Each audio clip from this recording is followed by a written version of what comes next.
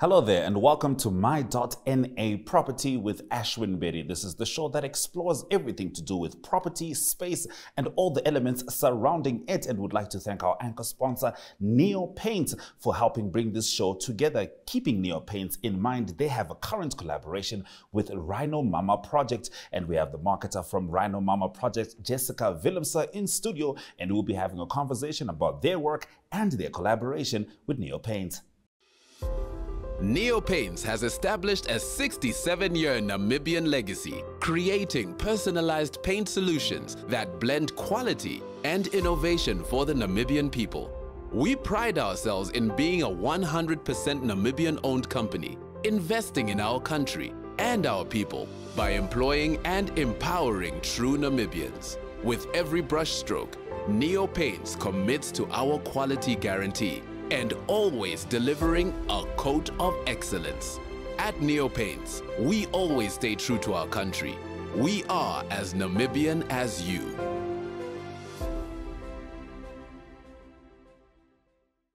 Win big with Neo Paint's Big 5 promotion and help save our Rhino. Win your share of 200,000 Namibian dollars in prizes when buying Neo Paints this season. Buy any Neo Paints products worth 500 Namibian dollars or more and receive a scratch card for a chance to win. And for every Neo Paints Big 5 product sold, 3 Namibian dollars goes to the Rhino Momma Project. Promotion runs from 26 September to 14 December at your favorite hardware store nationwide. Find out more on neopaints.com. T's and C's apply. Neo Paints, a coat of excellence.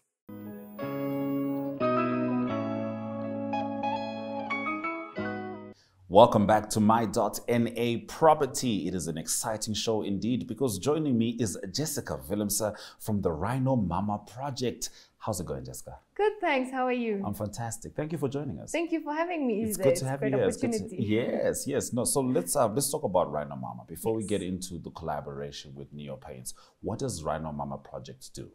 So the sole mission of the Rhino Momma Project is essentially to save the white rhino from extinction. So the way that we do this, we have a very holistic approach. Our main goal is to breed as many rhinos as we can so that we can help repopulate Namibia and Africa. So we do this through breeding rhinos. And since our first rhino was born in 2013, up until August 2022, we have already received 131 calves. Wow. So that's a great success for the project.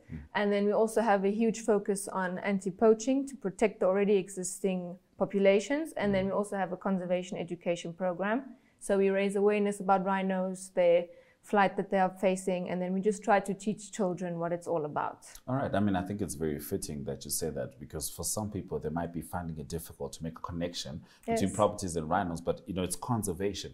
And, you know, part of the property that we collectively have to take care of is the land and the animals in it. So you're taking care of these rhinos. Obviously, we can never talk about, you know, particularly where the location is. But tell us a bit about the space. You said you have a holistic approach. How does the environment foster this, the environment created by Rhino Momma? Yes, so what we do when we say we breed rhinos, we don't at all mean rhinos in little cages or something like that. It's not the case at all. So the rhinos are completely free roaming on the property, on the reserve.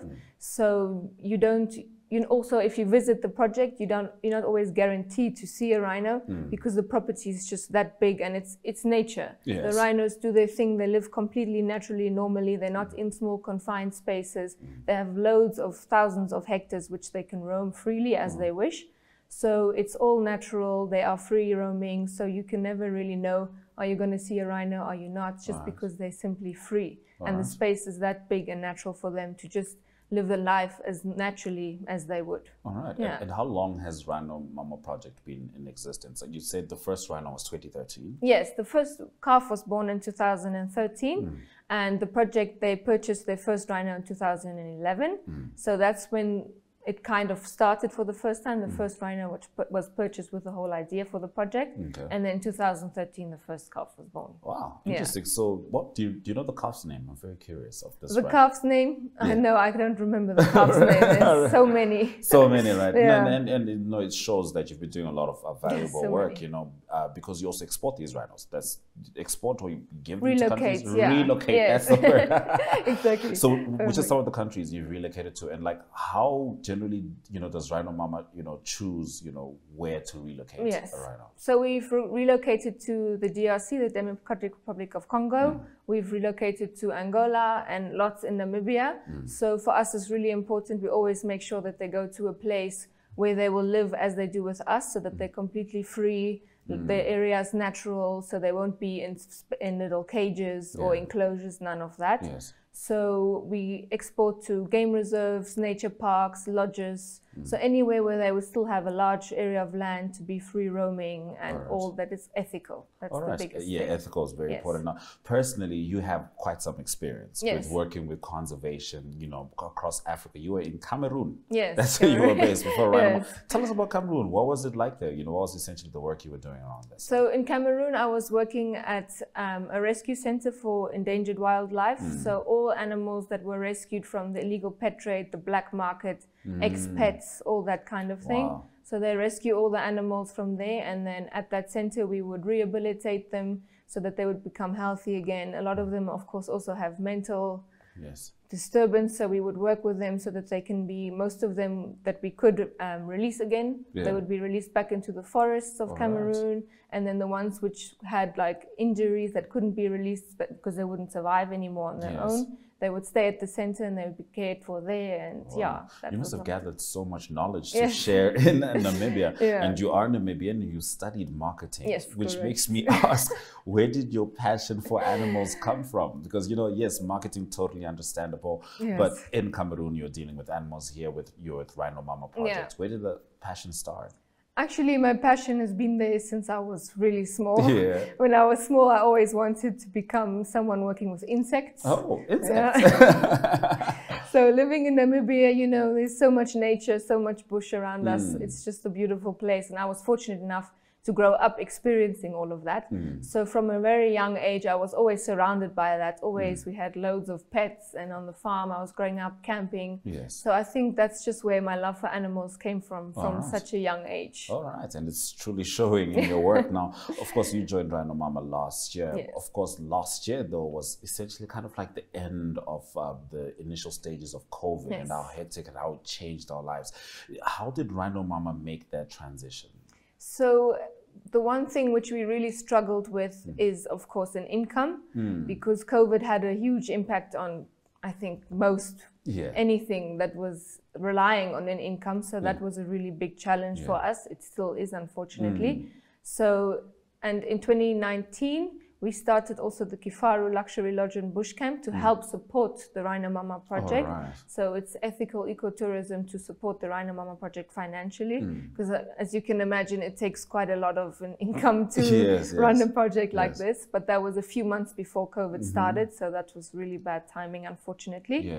So that was one of the largest impacts we've had. But because before that we weren't exposing the rhinos or the project at all to the outside world. So with that, we didn't really have much of an impact.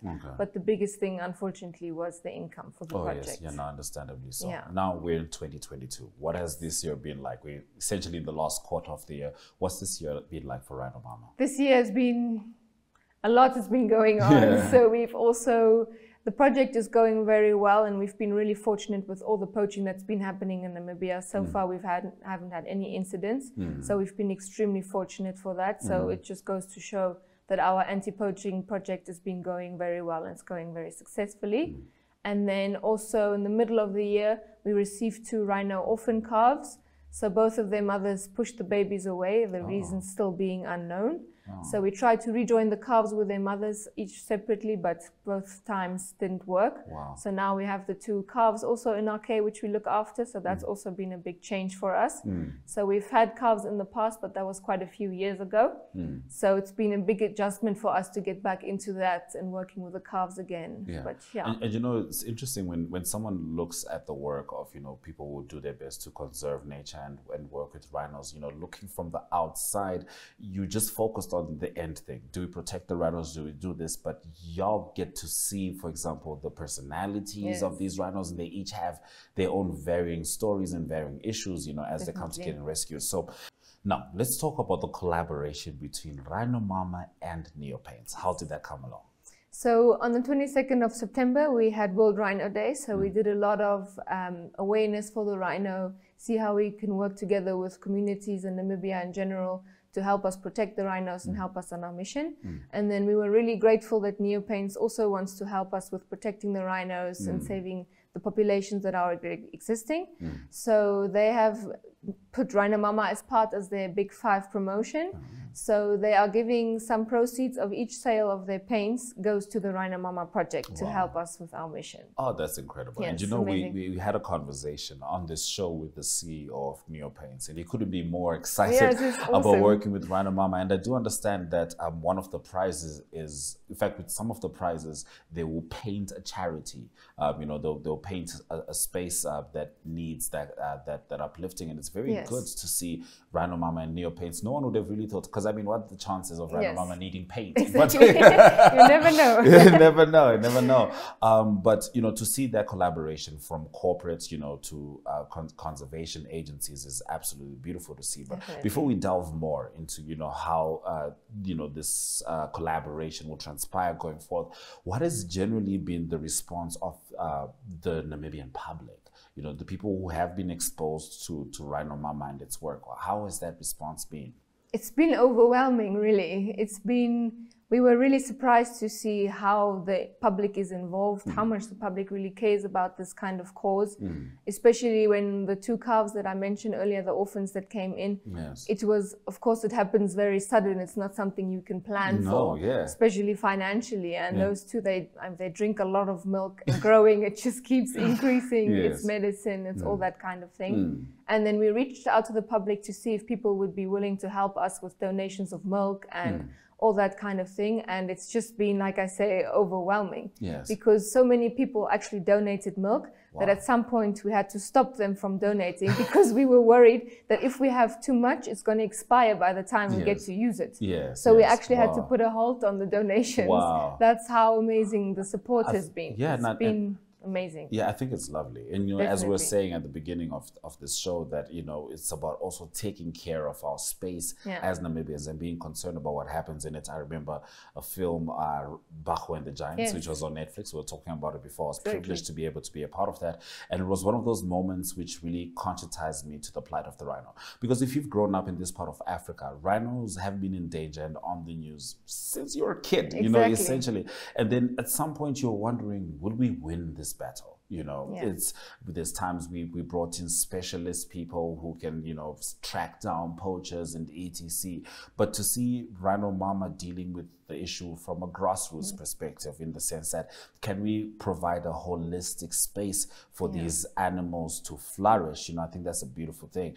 Do you have any idea of like how many rhinos have gone through Rhino Momma Project? Yes, but unfortunately, that's something I can't classify. That's perfectly fine. Perfectly fine. Just for safety reasons. For safety reasons, of course. But you know, no, without a doubt. And you know, last thing I'd want to do is aid the wrong team. But okay, so let's swing back to this collaboration with Neopaints. How long does it go with? Does it stay the Big 5 promotion? Is it running for the rest of the year? Or was it just for September? Yeah, so it's for a short time. So it's until, if I'm not mistaken, December. Okay. So then you can purchase your paints before December. So it's to hurry. Yes, to hurry to Neopaints, yes. Support Rhino Momma and Neopaints, definitely. All right, so okay, it runs until December. And what are the plans of Rhino Momma, just looking into the future?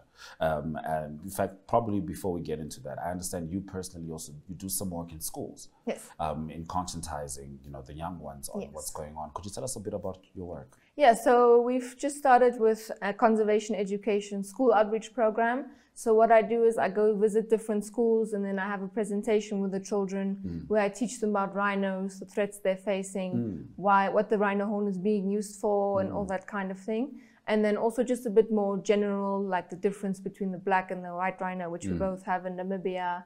So just also general knowledge about the rhino. Yes, I'm actually curious, just for our viewers, what is the difference between a black and a white rhino? That's why we do it. Yes, I did, yeah. So the major difference between the two is the white rhino is the one which we are also breeding with, is that they are grazers, and the black rhinos are browsers. That's the biggest difference. All right. So the difference also with the name, people often ask, why is it the white and the black? Are they different color? seems, you know. But that's actually not the case. Okay. The white rhino, because it's a grazer, it has the wide, flat mouth. So it's like really long and flat, which helps it take the grass from the ground to eat. Whereas the black rhino has like a pointy V-shaped lip to help it reach the leaves from the bushes and everything like that. Yeah. Wow. So that's the biggest difference. No, I won't lie to you. When you said browser, immediately I thought Google, and I was like, what does that have to do with anything? Big difference. Big difference, you know what I mean? So how have the children been responding to this? Of course, it's so important, you know. Yes, definitely. I think the more children who can grow up with, you know, Jessica's love for animals, the better we can be. But how's their response to these classes, these lessons? It's actually been amazing, especially the older ones in high school. They've been responding really well because I think they can just understand it a bit better, because it's a bit difficult to explain to little children, because you can't really go into detail about poaching because it's traumatizing. Indeed. So for the bigger ones, they've been showing a lot of interest for sure. Yes. And we also do like a volunteering program where people can help out at the project. So we have had a lot of interest in that. All right. And amazingly, also quite a lot of kids are wanting to help us with raising funds for the project. Wow, So they've been starting their own little projects to help us raise funds and all of that. So it's been really amazing. It's really exciting to see that there is a future generation of conservationists coming. Yes, indeed. And they're not just focused on the Google browser. Exactly. All right. Okay. So, I mean, you're talking about, you know, we were talking about going forth with Rhino Momma Project. Yes. What is Rhino Momma Project looking forward to? So we are still now with COVID, of course, we couldn't anymore relocate any of our rhinos because there was no traveling and the animals, they have to fly by plane if it's for far country, just to help them reduce the stress, to shorten the period of travel and all of that. So we're really looking forward to that starting up again. All right.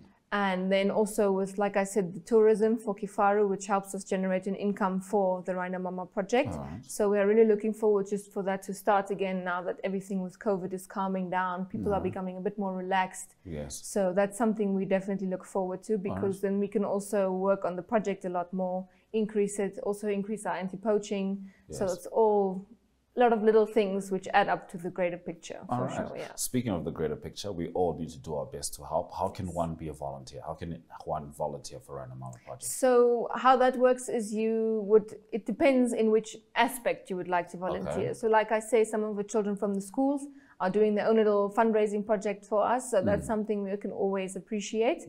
And then also physically. So we have this volunteer program at the Rhino Momma Project. So people can come there and you can help us all the work with the rhinos. So in the drought, like now, we feed the rhinos twice a day. So that's something that needs to be done. We grow our own lucerne and fodder for the rhinos because it's a big part of the project. So there's a lot of help that's needed there, or the anti-poaching. So there's a lot of different aspects that we need help with in the volunteering. All right. And do you have any international collaborators? So volunteer-wise, yes, we actually have loads of volunteers coming from overseas. So because for them, I think also seeing a rhino is something that they won't always have the chance to. So we have a lot of them coming here. And then we have a lot of other organizations which sponsor us a lot. So when we do the rhino horn trimming, which is also something we do to protect them from poaching, we have quite a few of them which collaborate with us, and then they donate either funds to help us with the horn trimming because that's really expensive, or equipment, or just general equipment for the project. So we have a lot of different ones also from the US, from the UK. So we're really fortunate to have them. Indeed, truly. And of course to have a partner like Neo Paints in Namibia. I think Neo Paints has been a part of just about any Namibians. For all we know, this entire screen is Neo Paints. You never know.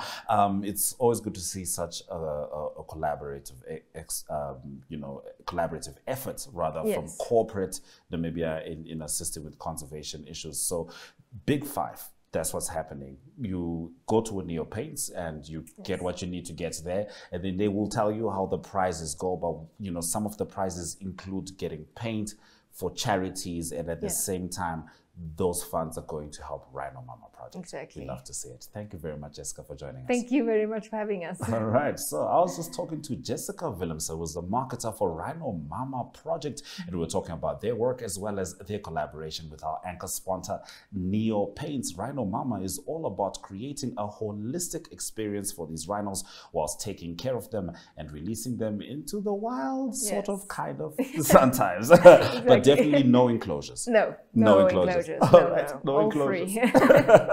All right, so that's been our conversation with Jessica Willemse from Rhino Momma Project.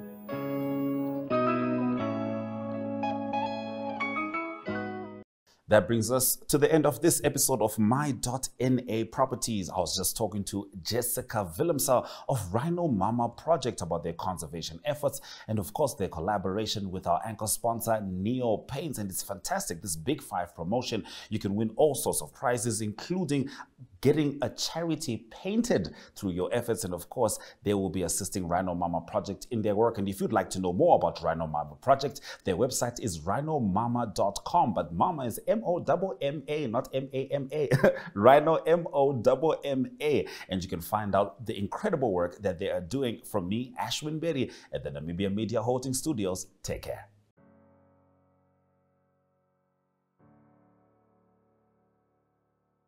Neo Paints was founded and established by Hubert Hesse in 1953, making it the largest and oldest paint manufacturer in Namibia. Hesse wanted to make Namibian paint for Namibian conditions and opened the first Neo Paints head office in Windhoek. And up till recently, our headquarters and manufacturing site were located in Bell Street, Southern Industrial. For over 68 years, Neo Paints has created a Namibian legacy of creating personalized paint solutions that blend quality and innovation to bring beauty to the harshest environments. We pride ourselves on being a 100% Namibian-owned company and experience utmost gratification to invest in our country and our people. Neo Paints has recently invested in the construction of a new production facility on a 26,000 square meter site in Windhoek. Phase 1 was completed in April 2021, and the second phase was completed in February 2022. This development offers our company the potential to increase production capacity and increase the potential to expand the workforce through a wider distribution footprint into Southern Africa. This new, larger factory lends itself to more state-of-the-art production processes, new innovative product development, and better customer service. Our products are specifically formulated for the harsh Namibian environment by our own paint chemists, which give our company the competitive edge in the Namibian paint market. Neo Paints, a coat of excellence.